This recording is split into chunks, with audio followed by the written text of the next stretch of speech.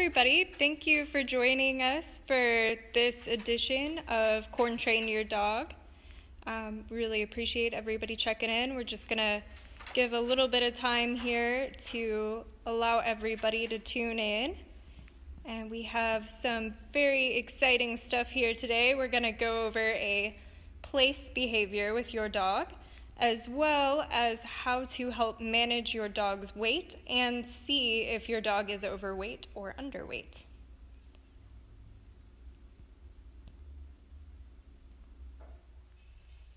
All right, and we are going to go ahead and start up. We're going to start with Becky here, who has Pippi, and she's going to talk about place.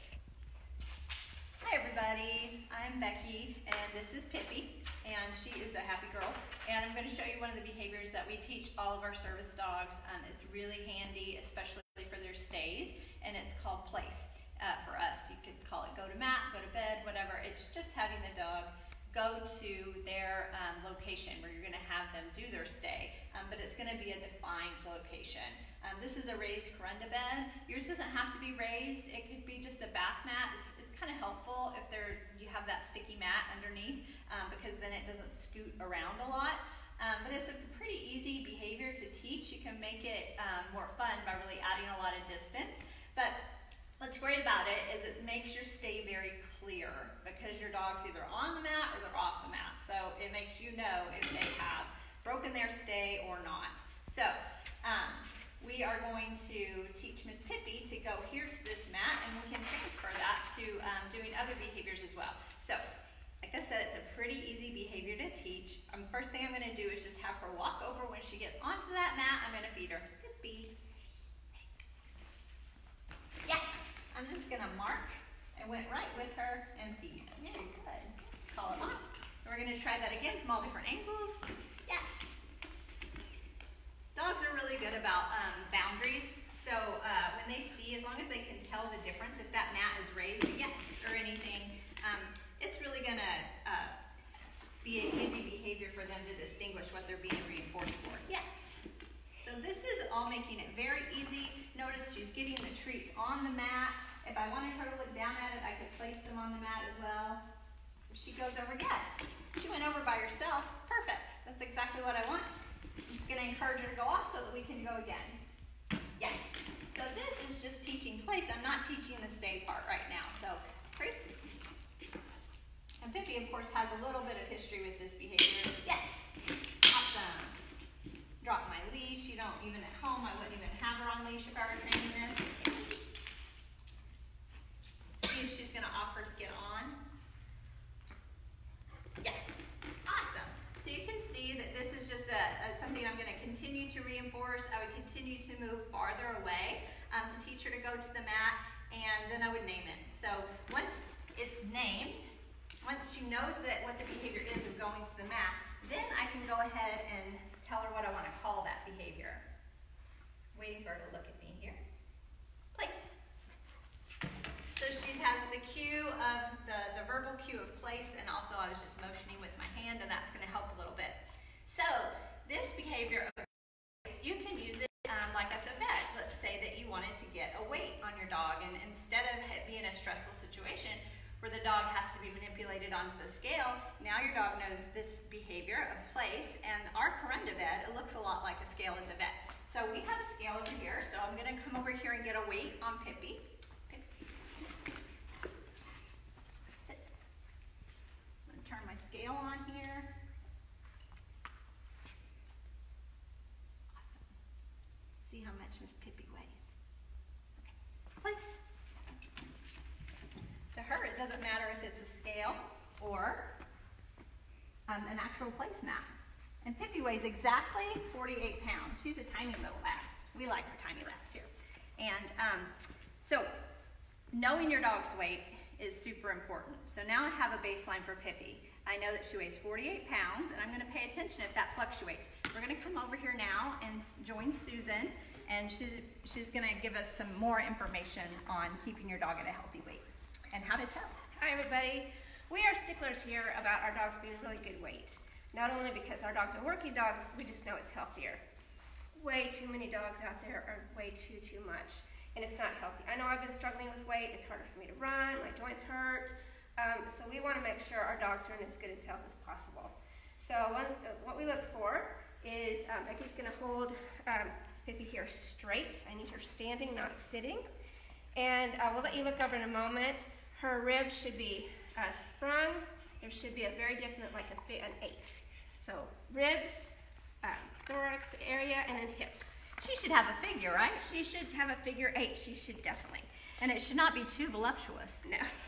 No, it's very actually sad. I actually am more sad about fat dogs and very thin dogs and healthy dogs. And not that our dogs aren't necessarily athletes, but it's just healthier for them.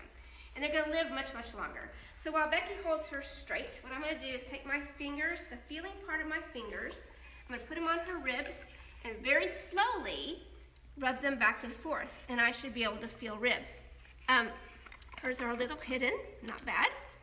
Okay, but it should feel like when I rub my fingers over my knuckles, not over my arms. I should very easily be able to feel that. So she's going to hold her straight again. I'm not going to be like this. I'm not going to be like this. I'm going to do it very slow and feel those ribs.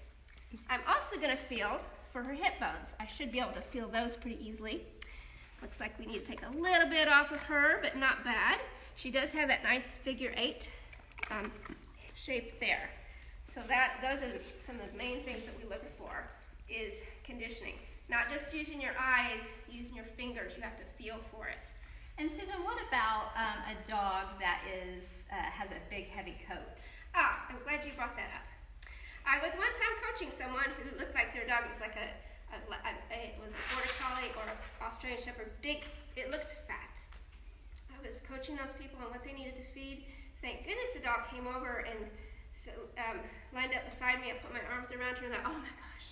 I felt her. She felt actually rather bony. You need to use your fingers. I have dogs that are very, very, almost have no hair. I still use my fingers. I always use my fingers to be able to tell the condition of my dog. So, extremely important. Yeah, we mainly work here at Service Dogs Inc. If you've seen, we work with a lot of labs, but occasionally we'll get a golden retriever in, and we put our fingers on our labs to make sure that their weight's good, but it's even more important with, say, a golden, because I've definitely thought that a golden was overweight before and then went to touch them and went, oh no, they're actually fine. But you don't want to just assume that that's fur either. So Susan was saying, and I agree, we're starting to have to push to feel Pippi's ribs a little bit, which tells us that she absolutely does not need to gain any more weight. So now our job is to keep an eye on it. And we have a scale here at the center, so it's easy for us to weigh our dogs every week, which we do. We weigh our dogs every week. We also have a bucket system that we work with, where our dogs are, we get all their ration for the day. After they get breakfast, the rest of it goes in a bucket. All of their training food comes out of that. Any treats that they're giving, it's all accounted for. So that way they don't just plump right up because we're working with the dogs a little bit more. So it's really important that you're not just throwing extra things at your dog all the time just because you want to do all this fun enrichment that we've been doing. It's important to keep it within their ration. So we would, here at the center with somebody like Pippi, we would make a note. Pippi's 48 pounds, does not need to gain any more weight. And then we'd watch and see, we try to finesse it and find our dog's perfect weight. And her perfect weight might be closer to 47 or something like that.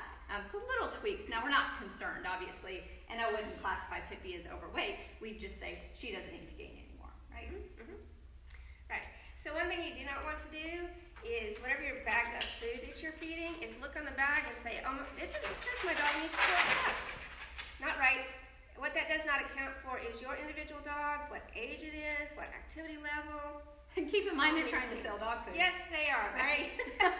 So we definitely, Pippi probably gets somewhere around 2 cups, maybe less because she's under 50 pounds. So a lot of our smaller labs are right around the 2 cup mark. And that's a normal, good quality food, not like what's it called, a performance food is going to have higher calories. And so we don't put our dogs on that. It's also going to fluctuate over the time. As they mature, they may need more or less. As they get older, they might need a dog food that has higher fiber, less calories. There's so many variables, so please don't go by the number on the bag. Mm-hmm. we also, we can't go by how hungry our dogs are either, can we? No, I think I've never met a dog that would say, I've had enough. Yeah, certainly not allowed. Yeah, they always, we get that a lot.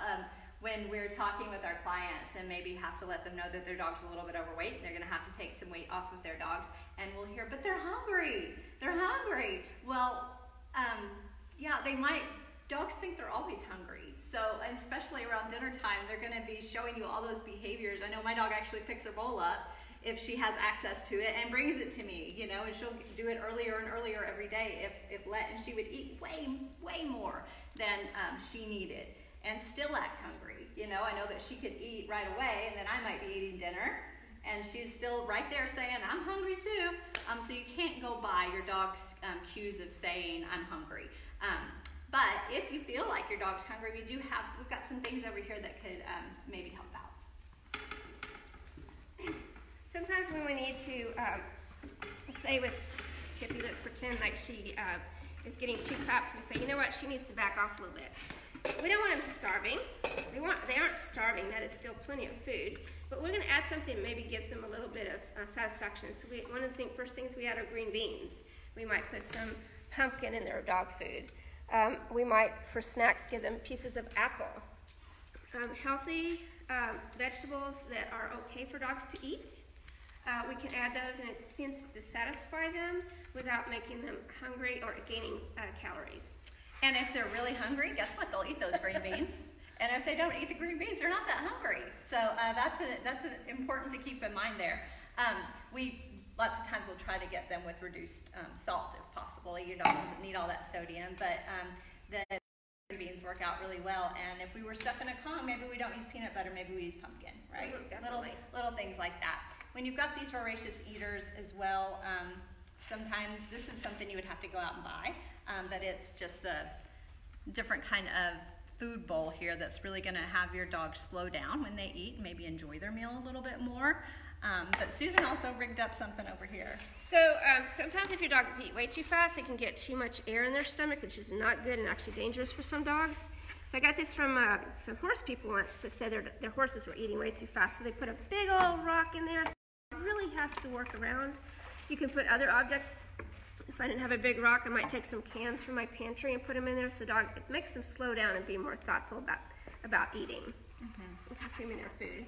Oh, and look, it's our handy dandy measuring cups. Not just a regular drinking cup? No. So this is another one that we get a lot. We'll ask, how much are you feeding your dog? I'm feeding them 2 cups. And we've learned that we have to have people actually show us that cup. And it may be, we should have brought out a big glass, right? So from the kitchen that actually holds 2 measuring cups. So they think they're feeding 2 cups and they're feeding 4 cups. So when you're measuring, use a measuring cup. And a cup is gonna be a level cup, right? It's not gonna be, that's how we really know how much our dog is eating. And if they're gaining weight or overweight, the only way to help out with that is to reduce the amount of food. So we thought we'd show you, we can end with Miss Pippi here and show you how we have the rest of her food for the day is in this bucket. And well, we're just gonna give some of it so she can have a little bit of dinner later. But this is some of her ration. And another thing that we make sure to teach our dogs is to wait and hold that nice stay and give us eye contact before they're allowed to eat their food. So we're just gonna show you how Miss Pippi can do that.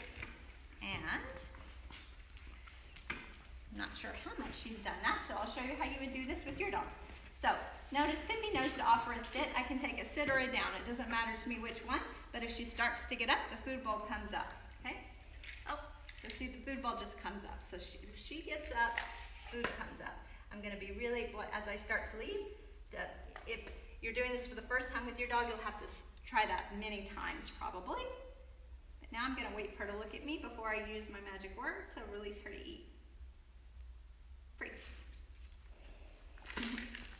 So we hope that you guys learned something today and can keep your dogs healthier by keeping them at a healthier weight.